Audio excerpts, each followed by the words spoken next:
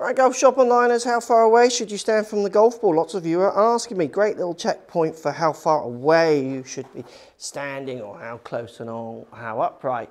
First checkpoint, thinking about how your club sits on the ground. So you want an iron sitting relatively flat. Basically the toe is a fraction in the air. So if we go with an iron to kick us off. So once that club is in place, because obviously if I put it here, I'm going to stand in a very different way or closer to it, subject to the next checkpoint I'm going to give you, which is the butt end of the club to the lead leg. So once the iron is set on the ground, what you're looking to try and do, just drop trail hand off, a nice thumb and fingers width apart, just try and get them that far apart from each other. So if I hit the club, I can't fit this hand through, a little bit close. If there's like 2 hands width, that's the old hand high in stretchers.